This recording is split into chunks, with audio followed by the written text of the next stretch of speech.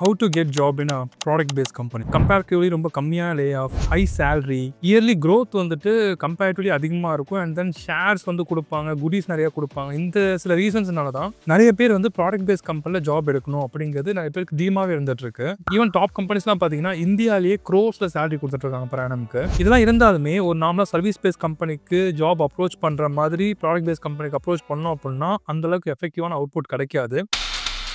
இதுக்கு நம்ம டிஃப்ரெண்டான ஸ்ட்ராட்டஜிஸை ஃபாலோ பண்ணணும். அதை எக்ஸ்பிளைன் பண்ணுறது அந்த வீடியோ. நான் ஒர்க் பண்ணுற கம்பெனி ப்ராடக்ட் பேஸ்ட் கம்பெனி தான், one of the top 500 companies in the world. So இந்த வீடியோவில் ஒரு ப்ராடக்ட் பேஸ்ட் கம்பெனியில் ஃப்ரெஷராக இருக்கட்டும், இல்லை எக்ஸ்பீரியன்ஸ் பர்சனாக இருக்கட்டும், எப்படி ஜாப் எடுக்கணும் அப்படிங்கிற என்னோட நாலேஜ் எக்ஸ்பீரியன்ஸ் இந்த வீடியோ ஷேர் பண்ண போகிறேன். மெயினாக வந்து 5 பாயிண்ட்ஸ் வந்து சொல்ல போகிறேன். இதை ப்ராப்பராக ஃபாலோ பண்ணாலே உங்களுக்கு ஜாப் எடுக்கிறதுக்கான சான்சஸ் வந்து ரொம்ப இன்க்ரீஸ் ஆகும். So let's get into the video. Okay, top கம்பெனியில் ஒர்க் பண்ணுற ஒரு பர்சனுக்கு நான் டேரக்டாக 1-to-1 லேர்ன் பண்ணணும். அட் த சேம் டைம் பேட்ச்ல வந்து நிறைய பேர் இருக்கக்கூடாது அண்ட் அஃபோர்டபுளாக இருக்கும் அப்படின்னு திங்க் பண்ணிங்கன்னா mental health is the right place for you. இங்க ஐடில ஒர்க் பண்ணிட்டு இருக்க பர்சன் பார்ட் டைம்ல அவங்க டீச் பண்ணுவாங்க.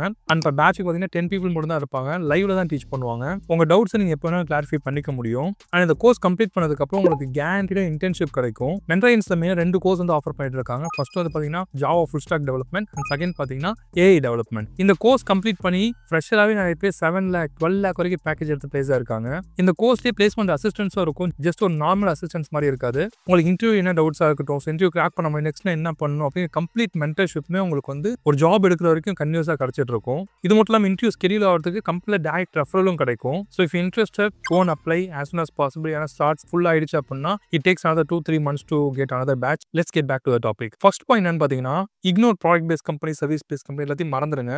Give importance to your skill and knowledge. உங்ககிட்ட ப்ராப்பரான நாலேஜ் இருக்குது அப்படின்னாலே உங்களுக்கு ஈஸியா எந்த ஒரு கம்பெனிலுமே ஜாப் கிடைக்கும். இங்க இம்பார்ட்டன்ஸ் பார்த்தீங்கன்னா நாலேஜுக்கு தான் ஃபர்ஸ்ட் கொடுப்பாங்க.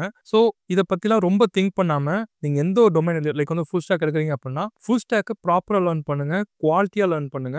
அதுக்கப்புறம் அது நிறைய ப்ராஜெக்ட்ஸ் வந்து கம்ப்ளீட் பண்ணுங்க, நிறைய ப்ராப்ளம்ஸ் வந்து சால்வ் பண்ணுங்க, மாக் இன்டர்வியூஸ் அட்டெண்ட் பண்ணுங்க. உங்க ஸ்கில்லை நீங்க ப்ராப்பரா வச்சுக்கோங்க. ஒன்ஸ் உங்களுக்கு வந்து ஒரு இன்டர்வியூ ஸ்கெடியூல் ஆனாலுமே அதை கிராக் பண்ற அளவுக்கு உங்க பொட்டன்ஷியல் இம்ப்ரூவ் பண்ணிட்டே போங்க. So first thing first, skill matters. So ஸ்கில்லுக்கு அதிகமாக இம்பார்ட்டன்ஸ் கொடுங்க. அந்த ஸ்கில்ல வந்து அட்லீஸ்ட் ஒரு 1 year எக்ஸ்பீரியன்ஸ் பர்சனுக்கு எந்த அளவுக்கு ஒரு நாலேஜ் இருக்குமோ, ரியல் டைமா இருக்கட்டும் இல்லை வந்து ஸ்கில் வைஸா இருக்கட்டும், அந்த நாலேஜும் உங்களுக்கு கொண்டு வரதுக்கு பாருங்க. அது இருந்துச்சுன்னா நீங்க கன்ஃபார்மா நல்ல ஒரு கம்பெனியில் பிளேஸ் ஆக முடியும். So do that.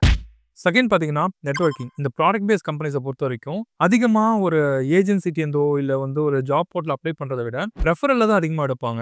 நான் வந்து ஒரு ப்ராடக்ட் பேஸ்ட் கம்பெனியில் ஒர்க் பண்ணிட்டு இருக்கேன் அப்படின்னா என் கம்பெனியில் நான் யாரை ரெஃபர் பண்ணுறனோ அவங்களுக்கு அதிகமாக இம்பார்ட்டன்ஸ் கொடுத்துட்டு அதுக்கப்புறமா பேரலாக தான் வெளில ஜாப் போர்ட்டலில் வந்து ஓப்பனிங்ஸை லான்ச் பண்ணி அதுலேருந்து ஃபில்டர் பண்ணி எடுத்துகிட்டு வருவாங்க. ஸோ அதிக இம்பார்ட்டன்ஸ் மோஸ்ட்லி வந்துட்டு சர்வீஸ் பேஸ்ட் கம்பெனியோட ப்ராடக்ட் பேஸ்ட் கம்பெனியில் ரெஃபரலுக்கு அதிகமாக கொடுப்பாங்க. ஸோ உங்கள் நெட்வொர்க்கிங் ப்ராப்பராக பில்ட் பண்ணுறதுக்கு பார்த்துக்கோங்க. இது மேஜராக உங்களுக்கு வந்து சர்க்கிளில் நிறைய பேர் வந்து ப்ராடக்ட் பேஸ்ட் கம்பெனி ஒர்க் பண்ணிட்டு இருக்காங்க அப்படின்னா அவங்க கிட்ட ஒரு நல்ல ஒரு ரிலேஷன்ஷிப்பை மெயின்டைன் பண்ணுங்க. அந்த மாதிரி அவங்க கனெக்ஷன்ஸ் இருக்க பீப்புளுக்கும் நெட்வொர்க்கிங் பண்ணுங்க. ஸோ அந்த மாதிரி நெட்வொர்க்கிங் இம்ப்ரூவ் பண்ணிட்டே இருந்தீங்க அப்படின்னா உங்களுக்கு ப்ராடக்ட் பேஸ்ட் கம்பெனியில் ஜாப் எடுக்கிறதுக்கு சான்சஸ் ரொம்பவே அதிகமாகும். அண்ட் ஆப்வியஸாக வந்து போர்ட்டல்ஸ் லைக் லிங்க்டின்ல வந்துட்டு ஹெச்ஆர்ஸ் மட்டும் கான்டாக்ட்ல வச்சுக்காதீங்க. அந்த கம்பெனியில் நீங்க வந்து ஒரு கூகுள் ஃபிக்ஸ் பண்றீங்க அப்படின்னா கூகுள் ஒர்க் பண்ற பீப்புள் கிட்ட அதிகமாக ரெக்வஸ்ட் கொடுங்க. அவங்க கிட்ட ப்ராப்பரா வந்து ஒரு ரிலேஷன்ஷிப் மெயின்டைன் பண்றது பாருங்க. ஸோ அந்த மாதிரி எப்படி நீங்க நெட்வொர்க்கிங் இம்ப்ரூவ் பண்ணலாம் அப்படிங்கிறது ஸ்பெசிஃபிக்காக ஒரு வீடியோ நான் போஸ்ட் பண்ணியிருக்கேன் லிங்க்டின்காகவே. அந்த வீடியோ லிங்க் நான் டிஸ்கிரிப்ஷன்ல கொடுக்குறேன். அதை ரெஃபர் பண்ணீங்கன்னா you will get some idea. எனக்கு வந்து நிறைய ப்ராடக்ட் பேஸ்ட் கம்பெனியில் இன்டர்வியூ ஸ்கெடியூல் ஆயிருக்கு. அதுக்கு மேஜர் ஆஃப் த ரீசன் என்னன்னு பார்த்தீங்கன்னா நெட்வொர்க்கிங் தான். ஸோ நெட்வொர்க்கிங்கை ப்ராப்பராக இம்ப்ரூவ் பண்ணுறதுக்கு பாருங்க. அண்ட் தேர்ட் பார்த்தீங்கன்னா be active in job portals. So job portal அப்படின்னு சொன்னோடனே நம்ம வந்து நாவ்குரி, லிங்க்டின் இதில் மட்டுமே ஆக்டிவாக இருக்கிறதில்ல. இது ரொம்ப முக்கியமான விஷயம் தான். ஸ்டில் இப்போ கூகுளே வந்து ஒரு டார்கெட் அப்படின்னா கூகுளில் இருக்கக்கூடிய ஜாப் போர்ட்டலில் ஜஸ்ட் வந்து அப்பப்போ ரிஃப்ரெஷ் பண்ணி பாருங்க எப்போ ஜாப் வந்து அப்ளை பண்ணுறாங்க அப்படின்ட்டு. சம் போர்ட்டலில் வந்து நோட்டிஃபிகேஷன் ஆப்ஷனே இருக்கும். உங்கள் இமெயிலுக்கு வந்து இன்கேஸ் ஜாப் ஓப்பனிங்ஸ் வந்துச்சு அப்படின்னா டேரெக்டாக உங்கள் மெயில் வரமே ஆப்ஷன் கூட இருக்கும். அதெல்லாம் ப்ராப்பராக ரெஜிஸ்டர் பண்ணி வைங்க. ஸோ அந்த மெயில் வந்த உடனே டேரெக்டாக அப்ளை பண்ணுங்க. அண்ட் நீங்கள் அப்ளை பண்ணுறது மட்டும் இல்லாமல் ஆனால் இன்கேஸ் அந்த கம்பெனியில் ஒர்க் பண்ணிட்டு இருக்க பர்சன் உங்கள் லிங்க்டின்ல வந்து ஃப்ரெண்டாக இருக்காங்க இல்லை உங்கள் நெட்வொர்க்கிங்ல இருக்காங்க அப்படின்னா அவங்க கிட்ட உங்க ரெஸ்யூமை கொடுத்து ரெஃபர் பண்ண சொல்லுங்க. அப்படி பண்ண சொன்னீங்கன்னா உங்களுக்கு இன்டர்வியூ ஸ்கெடியூல் ஆகிறதுக்கான சான்சஸ் வந்து ரொம்ப அதிகம். அண்ட் அகைன் இன்டர்வியூ என்ன ஸ்கெடியூல் ஆனாலுமே உங்களுக்கு ஸ்கில் இருந்தால் நீங்கள் கிராக் பண்ண முடியும். ஸோ அதுக்கு தான் ஃபர்ஸ்ட் இம்பார்ட்டன்ட். தட்ஸ் வே நான் ஃபர்ஸ்ட் பாயிண்ட்ல மென்ஷன் பண்ணேன். And again be active on job portals. And ஆப்வியஸா வந்து ஹெச்ஆர்ஸ் கூட கனெக்ஷன்ஸ்ல இருங்க. ஹெச்ஆர்ஸ் ஆப்வியஸா அவங்க கம்பெனியில் ஒரு ஓப்பனிங் வருது அப்படிங்கும்போது அதை அவங்க லிங்க்டின் பேஜ்ல போஸ்ட் பண்ணுவாங்க. போஸ்ட் பண்ண உடனே உங்க டேரக்டா ரீச் பண்ணி உங்க ஜாப் அப்ளை பண்ணுங்க. Be active. நம்பர் 4 பார்த்தீங்கன்னா நீங்கள் ஃப்ரெஷராக இருந்தீங்க அப்படின்னா இந்த ஒரு விஷயம் ரொம்பவே முக்கியம். இன்டர்ன்ஷிப். நிறைய ப்ராடக்ட் பேஸ்ட் கம்பெனியில் இன்டர்ன்ஷிப் அப்படிங்கிற விஷயத்த லான்ச் பண்ணுவாங்க. அது யாருமே ப்ராப்பரா யூஸ் பண்றதே கிடையாது. ஸோ நீங்க காலேஜ்ல இருக்கும்போதே இன்டர்ன்ஷிப் நீங்க அப்ளை பண்ண ஆரம்பிங்க. லைக் இப்ப ஸ்டார்ட் அப்லாம் பார்த்தீங்க அப்படின்னா, நெறைய இன்டர்ன்ஷிப் வந்து குடுப்பாங்க. பெய்ட் இன்டர்ன்ஷிப்பா இருக்கலாம். நீங்க ஜஸ்ட் வந்து எக்ஸ்பீரியன்ஸ்க்காக மட்டும் வந்து நீங்க வொர்க் பண்ணலாம் அப்படிங்கிற மாரி இருக்கலாம். இது 2த்துல எது இருந்தாலுமே ஜஸ்ட் போயிட்டு 1 ஆர் 3 மந்த்ஸ் வந்து எக்ஸ்பீரியன்ஸ் எடுங்க. அந்த இன்டர்ன்ஷிப் சர்டிஃபிகேட்ட வச்சு நீங்க நெக்ஸ்ட் அப்ளை பண்றீங்க. ஜாப் அப்ளை பண்றீங்க அப்படின்னா, அந்த சர்டிஃபிகேட் உங்களுக்கு வந்து ஒரு மேஜர் ப்ளே பண்ணும். ஃப்ரெஷரா ஜாப் எடுக்கிறதுக்கு. அதுவும் ஸ்பெசிஃபிக்கா ப்ராடக்ட் பேஸ்ட் கம்பெனில ஜாப் எடுக்கிறதுக்கு அது மேஜர் ப்ளே பண்ணும். ஸோ இன்டர்ன்ஷிப் சர்டிஃபிகேட் வந்து ஃபர்ஸ்ட் எடுக்கிறதுக்கு பாருங்க. ஒரு நல்ல கம்பெனில. சில இடங்கள்ல வந்துட்டு ஜஸ்ட் பே பண்ணா சர்டிஃபிகேட் குடுக்குற மாரிலாம் இருக்கும். அதெல்லாம் யூஸே ஆகாது. நீங்க இன்டர்ன்ஷிப் முடிச்சிருக்கீங்க அப்படின்னு சொல்லி அப்ளை பண்றீங்க அப்படின்னா, அந்த இன்டர்ன்ஷிப்ல என்ன வொர்க் பண்ணீங்க அப்படிங்கிறத பேஸ் பண்ணி தான் உங்களுக்கு மேஜர் கொஸ்டின்ஸ் வரும். அந்த இடத்துல மாட்டிப்பீங்க. ஸோ இன்டர்ன்ஷிப் சர்டிஃபிகேட்டோட அந்த இன்டர்ன்ஷிப்ல என்ன லேர்ன் பண்ணீங்க அப்படிங்கிறது முக்கியமான விஷயம். ஸோ அத ப்ராப்பரா அண்டர்ஸ்டாண்ட் பண்ணணும் அப்படின்னா, நீங்க ரியலா இன்டர்ன்ஷிப்ல வொர்க் பண்ணணும். ஃபர்ஸ்ட் இன்டர்ன்ஷிப் எடுக்கிறதுக்கு பாருங்க. Paid R unpaid doesn't matter. Just get the certificate and knowledge. Number 5 பார்த்தீங்கன்னா, நான் ப்ராடக்ட் பேஸ்ட் கம்பெனி தான் போவேன். சர்வீஸ் பேஸ்ட் கம்பெனிலாம் போக மாட்டேன். அப்படிங்கிற மைண்ட் செட் இருந்துச்சு அப்படின்னா, அப்படியே தூக்கி போட்டுருங்க. இப்ப இருக்க சிச்சுவேஷன்ல இனிமே ஃபில்டர் நம்ம பண்ணவே முடியாது. இனிஷியலா ஒரு ஜாப் எடுத்தாகணும். ஸ்டார்ட் அப் கம்பெனியோ, இல்ல ஒரு நல்ல சர்வீஸ் பேஸ்ட் கம்பெனியோ, இல்ல product based கம்பெனியோ whatever it is. First வந்து உள்ள போயிடுங்க. எக்ஸ்பீரியன்ஸ் சர்டிஃபிகேட்ட வாங்குங்க. அதுக்கப்புறமா ப்ராடக்ட் பேஸ்ட் கம்பெனிக்கு என்னென்ன தேவையோ அதெல்லாம் உங்க ஸ்கில் பேஸ் பண்ணி உங்க நாலேட்ஜ் இம்ப்ரூவ் பண்ணுங்க.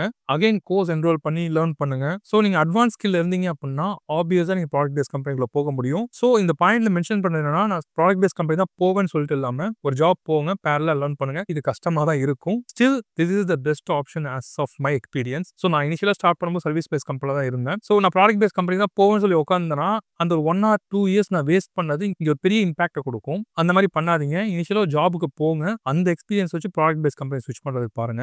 அண்ட் ஆப்வியஸ்லி நீங்க வந்து டைரக்ட்டா சாஃப்ட்வேர் இன்ஜினியர் கிட்ட இருந்து ஒரு விஷயத்த லேர்ன் பண்ணணும். Full stock development, AI development learn பண்ணணும் அப்படின்னு நினைச்சீங்கன்னா, நார்மலா லேர்ன் பண்றத விட ஒரு டைரக்ட்டா சாஃப்ட்வேர் இன்ஜினியர் ஒர்க் பண்ணிட்டு இருக்க பெர்சன்ட்ட லேர்ன் பண்ணணும் அப்படிங்கும்போது, அந்த லேர்னிங் குவாலிட்டி அப்படிங்கிறது ரொம்ப அதிகமா இருக்கும். லைக் ஒரு ஃபுல் ஸ்டாக் டெவலப்பரா 4 இயர்ஸ் எக்ஸ்பீரியன்ஸ் இருக்கக்கூடிய பெர்சன்ட்ட ஃபுல் ஸ்டாக் டெவலப்மென்ட் லேர்ன் பண்ணோம் அப்படின்னா, நமக்கு ரியல் டைம்ல எப்படி ப்ராஜெக்ட்ஸ்ல ஒர்க் பண்ணுவாங்க, என்னென்ன மாரி விஷயங்கள்லாம் இருக்கு அப்படின்னு நிறைய நமக்கு தெரிய வரும். அந்த லேர்னிங் குவாலிட்டி அப்படிங்கிறது இன்டர்வியூ கிராக் பண்றதுக்கு ரொம்பவே ஹெல்ப்ஃபுல்லா இருக்கும். அண்ட் கம்பெனிஸும் பார்த்தீங்கன்னா, இந்த மாரி நாலேட்ஜ் இருக்க பீப்பிளுக்கு தான் அதிகமா இம்பார்ட்டன்ஸ் குடுத்து ஹையர் பண்ணிட்டு இருக்காங்க. பட் இந்த மாரி நம்ம சாஃப்ட்வேர் இன்ஜினியர் லேர்ன் பண்ணோம் அப்படின்னா 2 மெயினான ப்ராப்ளம் இருக்கு. ஃபர்ஸ்ட் வந்துட்டு அந்த மாரி ஒர்க் பண்ணிட்டே டீச் பண்ற பீப்பிள கண்டுபிடிக்கிறது ஒரு கஷ்டமான விஷயம். அண்ட் செகண்ட் பார்த்தீங்கன்னா, அப்படி டீச் பண்ணாலுமே அவங்க ஒரு பேட்ச் 100 பீப்பிள், 200 பீப்பிள் கிட்ட இருப்பாங்க. அவங்க குடுக்கக்கூடிய கன்டென்ட் வந்து குவாலிட்டியா இருந்தாலுமே நம்ம டவுட்ஸ கிளாரிஃபை பண்றது ரொம்ப கஷ்டமா இருக்கும். அப்படி நம்ம கிளாரிஃபை பண்ணிக்கல அப்படின்னா, அந்த கன்டென்ட் குவாலிட்டியா இருந்தாலுமே அது யூஸ்லெஸ் ஆயிடும். அந்த மாரி இல்லாம ஒரு டாப் கம்பெனில ஒர்க் பண்ற ஒரு பெர்சன் கிட்ட நான் டைரக்ட்டா 1 to 1 லேர்ன் பண்ணணும். அண்ட் பெர் பேட்ச்க்கு பார்த்தீங்கன்னா 10 பீப்பிள் மட்டும் தான் இருப்பாங்க. லைவ்ல தான் டீச் பண்ணுவாங்க.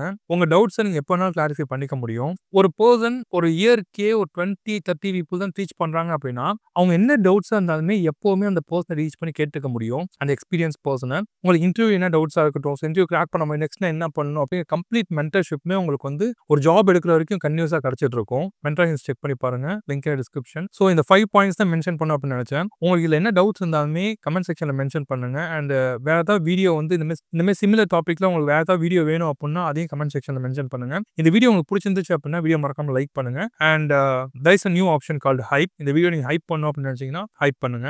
அண்ட் உங்க ஃப்ரெண்ட்ஸ் யாராவது இதை பத்தி தெரிஞ்சுக்கணும் அப்படின்னு நினைச்சீங்கன்னா மறக்காம ஷேர் பண்ணுங்க.